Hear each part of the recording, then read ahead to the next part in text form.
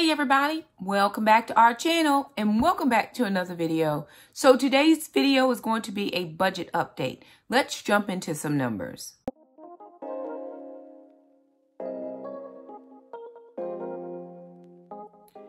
Alrighty, you guys, so I did not do a budget update last week, and that's partially because I just had a lot going on during my week and didn't get a chance to film it. So I wanted to give you an update of where the numbers are this far in July. So we are currently at the 20th of July, and we've had a couple things come in, and I wanted to give you an update. So I'm going to turn my computer around, and I'm going to show you where we are as far as the numbers are concerned. But I did want to tell you, I have had one child support payment come in. I've had a unexpected blessing come in. Actually, I had two unexpected things come in. I have like a little, what I'm going to call it, a little side hustle type thing going on. I think a lot of YouTubers call it a side hustle, you know, different little things they do to make money. Dave calls it a Dave job or whatever. For a while now, I haven't even paid any attention to, you know, this side thing, and out of nowhere, boom, something came through in that deposit, and it was amazing. So I just wanted to share these updates and where we are now and how we're spending and allocating money, because the Lord is very faithful. So if you follow my journey for any length of time, you know that I am a faithful believer in Jesus Christ. I follow the Lord and his commandments and what he tells us to do. I'm a faithful tither. That's my conviction. It's what I believe. I'll never tell anybody else what to do. As far as tithing is concerned, offering, giving, anything, that's between you and the Lord. I will tell you that a few weeks ago, I'm thinking this was in July. Somebody will have to tell me if I get it wrong. I gave a very large gift to a particular thing that I needed to give to, that I felt like the Lord was leading me to give to. No questions asked. I didn't say, okay, God, I'm not doing this. I went to the individual and asked them, what did they need? They gave me one number. I said, no, that's not what, they gave me a lower number, by significant lower. I said, no, that's not what the Lord said. And so they kind of was like, oh, well, if you really mean it, then this is the number. I said, okay, well, this is what the Lord told me to do. I'm going to do it, and you can allocate it, whatever you do, what you need to do. So I did that. With that being said, it took my baby step 3 down very low. And then, of course, I had to replace the dishwasher and the washing machine, which took all of my emergency money, my baby step number 1 money, plus some of the sinking fund that I had. So all of that money was gone. So we were really low. And I prayed to God. This was Thursday morning. And I said, Lord, you know, my kids and I are not in dire straits, but I need this baby step to be at a different number. I said, you know, we're getting ready to go back to work. Nobody knows what that's going to look like just yet. We still have no definite answers on how our district is going back to school. Governor has left it up to school districts to determine how they're going to do their schools year. So we don't know if we're going virtual. We don't know if we're doing everybody go back to the building. We don't know if we'll have this group of kids for this many days and then another group of kids for, we don't know anything yet. So I'm still waiting to hear from that. So I said, okay, we're going to trust and believe the Lord, but God, I need to have a specific amount of money in this account, just in case. You know, baby step number 3 is 3 to 6 months worth of expenses. For me, 3 months is $9,000. 6 months, it's $18,000, and I am nowhere near that number. So just to be clear, nowhere near it. But I'm going to work on it this year for the remainder of 2020 and then moving into 2021. I'm going to work on that goal. So, like I said, I had that side hustle thing, and I just hadn't even paid any attention to it. It had been like so low. I mean, I wasn't doing a lot on there, and out of nowhere, just things kind of exploded and blew up, and it was very good. So I'm going to share with you those numbers as well. So let me turn my computer around, or my camera around, and share with you my computer. All right, you guys. So here is my July 2020 MYMT personal budget sheet. So I have my payroll deposit or my summer share account. I actually don't have a payroll deposit for this month. So I am going to go ahead and just take where it says payroll deposit. I'm actually just going to strike that out because I only have a summer share account for this month. So my summer share money was $1,965. Now, for kids' deposits so far, I got to make sure that I'm right. Yes, I got a deposit on the 7th of $224.46 and then a deposit on the 14th for $216.46. I think that's exactly right. I could have missed I don't think I missed a deposit anywhere in there, but I'll go back just to make sure and verify. But so far, I have $440.92 there. Okay. Next, I have a small little side hustle that I earned $8.40 from. No problem. And then this is where it begins to take a little bit of a turn. So let me scroll down just a hair so that you all can see what I'm talking about. All right, so this category is called unexpected gifts, monies, blessings, funds transferred. So if I needed to transfer funds from one account to the next, this is where I would move those funds. Now, if I go here and I begin to look at the notes that I put in. So I have $125 was a love gift. And then $63 was a love gift for the chiropractor visit that came in and went back out. $270 was a love gift for Alana's curriculum. $88 was from my sinking fund for homeschool curriculum. And then this should actually say, let me change that to make it right. $125 was a love gift. Whoop. And this is for my 3 to 6 months pantry.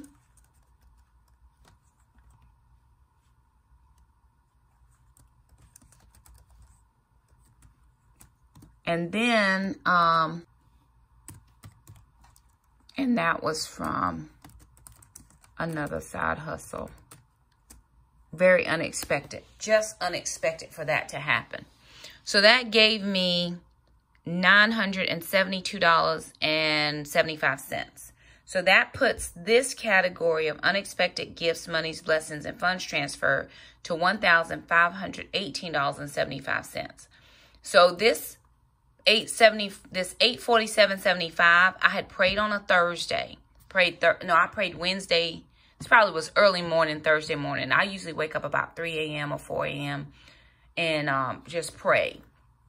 And so by Thursday afternoon, I had received an email to go and check this account because I just wasn't even thinking about it. It's just something that I had, going, and it was just going, and I hadn't even checked it in months.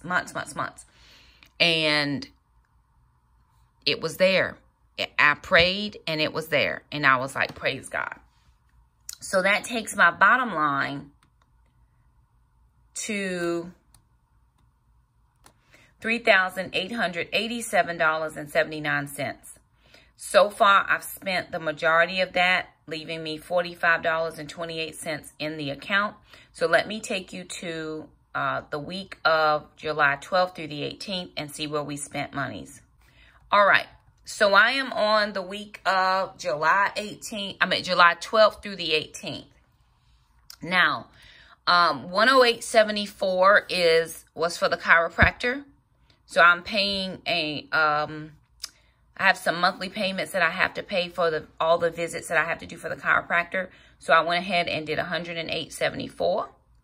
And then for this $59 that you see here, Alana had a doctor bill for some blood work. For some reason, I think when I called back to check, our limit was used, our maximum was used, and she had to have blood work when she went back to the specialist.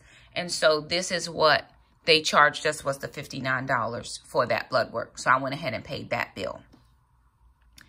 Moving down, $60.08 I use for the home improvement garden because the kids and I have replanted some. We've done a second planting of beans, and we're hoping to have beans by September.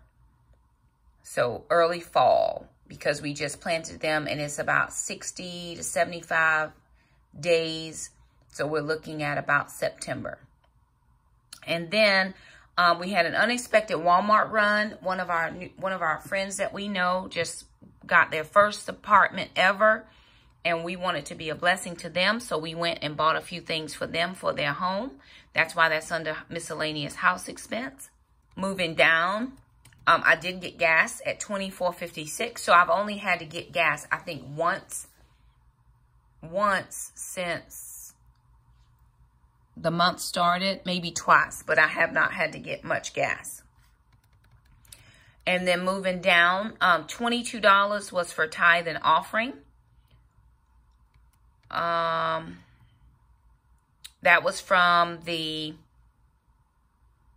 child support. Okay, I think I put something on the wrong week because there should be more there. Let me go back. Okay, right.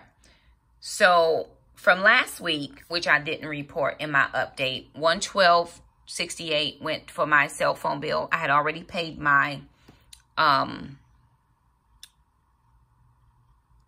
cell phone, and then my internet came out at $74.99. I think I put some money on the wrong week. Let me go back and make sure that I know where that money went.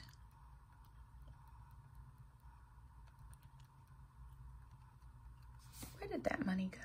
Hang on a minute. Let me make sure that I didn't put it.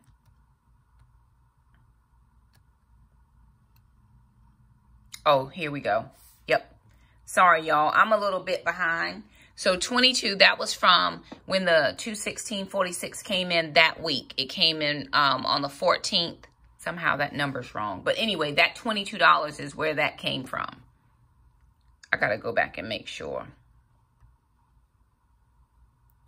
Yes, this is the 12th through the 18th. It came in on the 14th. So that's where that came out. Now, for today, which is Monday, the 20th, because I'm filming this the day that you're going to see it today. So I'm trying to make sure that I have all my numbers correct. So I was like, what is happening? Okay, so out of that $847 that came in, $700 of that is going back into my baby step number 3. I don't have any outstanding bills. I don't have anything I need to buy. I got Jackson some clothes last time when Dad sent a little bit. So I was able to get Jackson some things because we had two child support payments coming at the same time. So I was able to get him $100 worth of clothes. So I don't have anything else I need to buy. That $125 that came in for my 3 to 6 month storage pantry, it was said specifically that's what it was for. So $110 is going to the groceries for that. 15 of those dollars I put into tithe because I believe in 10% of every dollar that comes into my hands, I should tithe off of. So I put that for 110 is for that 3 to 6 month groceries. $25, that was for a massage. Actually, I ended up blessing her with $40. I have a friend who does massage, and she said that she would do it for free because of my nerve. But nobody is out here working for free. She drove to my house. She brought her table. She has to use her oils and all those types of things. So I just blessed her with a $40 love offering. Moving down, $98 went to tithe. Now, 15 of that was from the 125 love gift, and then 85 of that was from the 847.75. So 85 plus $13, that probably should say 100. There we go. That's right. So 85 and 15 was 100. I want to try to use as many round numbers as I possibly can because I only try to go to the ATM instead of going to the bank. I know it sounds a little confusing, and I hope it's not confusing too much. But anyway, so that brings us back to this bottom line. I had to make some adjustments here. And so now that's $28.28 that should be in my checking account for the rest of the month. And again, I always leave something there just to make sure that I don't have anything that, you know, is, I won't be overdrawn on my account. I always leave a little something in my account. All right, now, so let's just kind of go back and recap, because I know I was giving you a lot of numbers, and sometimes that's why I have to write everything down, because I forget. And especially if I don't do a budget update that specific week that I get money in, it just, by the time I've done everything that needs to be done, it goes off my mind. So off of the $216.46 that Dad sent, I spent $108.70 whatever for the chiropractor. I am having to get myself looked at and seen to. Then $60 went to the garden. From that, and then $22 went to tithe. So that was $182, which would have left $40 left. And I think I used that $40 to add to Jackson's money to get his clothes, to make him have $100 worth of clothing. I would have to go back and check just to make sure that I didn't say that wrong. Now, the money that came in this last couple days, $125 was a love gift for my 3 to 6 months pantry. 15 of that went to tithe, and 110 will go to that 3 to 6 months stock up, because I'm still working on that. The $847.75 that I had not even counted on coming through, again, we work little side things around here. Me and Jackson are trying to get our eBay, you know, popping. We were doing some stuff yesterday. You have to be able to find little side incomes wherever you can. I know some people do Capital One 360 and they get a little bit off of that, or they do, you know, wherever you can get it, you can get it. So that's what we're doing around here. It's just whatever, however we can find a little gig or a hustle or something, we're doing that. So from the $847.75, 85 of that went to tithe. 700 went to baby step number 3. And then that would leave $64. 40 of that I blessed for the massage. I got a full body massage for an hour. So that blessed that person, leaving about $24 left. And of course you saw $28.28, which meant I had a few more change in there from something. So that would be all of the monies that was spent. Still yet to come, there's a little bit more of child support that should be coming in for this month. And we're at the 20th. So we have 11 more days.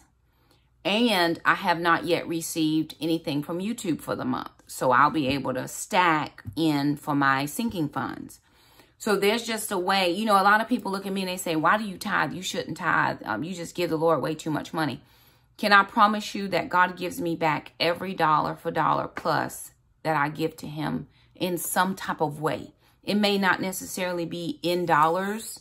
And sometimes he does do that for me, but he shows up in different ways for me and my kids, which is why we continue to be blessings whenever he says to bless. Like I said, the girl that came over today, she's like, no, the first one's free on me. I get that, but she used her gas to come. She brought her equipment. She brought her table. She used her sheets. She used her oils and all of those massagey things that people who do that, they have to, that's an expense for them. So it made sense for me to be able to bless her in that way. She didn't ask me to do it, but it was a blessing. We also, our friend who comes over and she eats dinner with us, her birthday's this week. I want to be able to do a little something for her. So it's a, you know, I'll pick and pull a little bit from here, there, and find her a birthday gift. So you got to find ways to be blessings to people, because God blesses us. You know, every week my friend comes over, she brings 2 chickens. We only always eat 1 chicken, or 3/4 of a chicken, meaning we still have half a chicken or a quarter of a chicken left, plus a whole nother chicken. She does that every single week, and all we do are the sides. And we've told her she doesn't have to do that. She does it anyway. So again, God finds ways to bless us, and we just bless him back. If you find yourself in a situation where you're trying to make extra income, what are you good at? I always look at the things I'm good at. I'm good at organizing. I'm good at cleaning. So if somebody was, I had a friend post on Facebook that she was paying contract cleaners to come in and do, like, you know, beach houses. We live at the beach, and people want to those houses turn over, and she's looking for contract people. I'm trying to find time in my schedule so I can go get a contract job, because that's going to be more money for me and my kids for things we need to do. Praise God. All of the curriculum is purchased and paid for. That is good. I will need to get Alana a few clothes because she has grown as well. Not as much as Jackson. And then, of course, we do share the Nadine West stuff. But she wanted 1 or 2 different little things. And I want to be able to do that for her. And so I've still just got to be able to find little ways to be able to do that. Starting in September, I'm adding in a sinking fund for kids curriculum. So I'll have the curriculum already allocated for by the time next year comes. And I won't be struggling or trying to figure out the monies by then. So again, there are things we can do. Budgets are subjective. Your budget is your budget. Nobody can tell you how to budget. I appreciate all of the suggestions. They've all been very helpful for me. I still have grocery cards for next month's groceries. We have a freezer full. We have, our pantry is stocked. We do have, you know, food in the house. So there are no unmet needs in our home at this point. So again, that was just a little bit of an update and how things are going up to this point. We still have 11 days left of July, and different things will come as July moves in and out, and we'll be okay. And it'll be all right. We'll just make sure that we have everything that we need to have. And as we're moving along, I do want to focus very hard on the 3 to 6 months baby step. Just like I'm getting 3 to 6 months worth of food, I want to have 3 to 6 months worth of expenses in case I need it. So that's a focus for me. It's what side job can I do? What, you know, little this can I do just to try to make up for that money. I'm not stressing over it or struggling about it. I'm just making preparations for it so that the kids and I will be well as the months move along. I do know I'm going back to work. I just don't know what that's going to look like. And so we need to have preparation. We need to be able to be prepared for what is coming down the line. So anyway, there it is. Just a brief little budget update. Wanted to make sure that you guys were staying abreast and staying aware. And I almost ran into the point where I was like, I'm not even logging this month. I'm just tired of logging all these expenses. It's just too much. And the Lord prompted me. He said, Shakema, you only got this to this point by being steadfast, by maintaining your systems. So I had to get my computer out. I had to put in the numbers. I had to do all the calculations. I had to write it all down. Don't give up. Don't stop doing and being consistent with the things you were doing, because that's how we got here, was consistency. So if you are like me and wanted to just not even do it, we already on July 20th. I mean, August will be here in a week and a half. Why do I have to keep doing this? Because this is how you got to this point, was being consistent with your tracking, consistent with your budget, consistent with your sheet. So stay consistent. So anywho, there it is. Just wanted to encourage you guys to keep on keeping on. Even if you had a few bumps in the road, get back on the wagon and keep moving. So there it is. If you like this video, please be sure and give it a thumbs up. Thank you guys so much for stopping by. If you have any suggestions for us, leave them down below, and we'll see you next time. Bye now.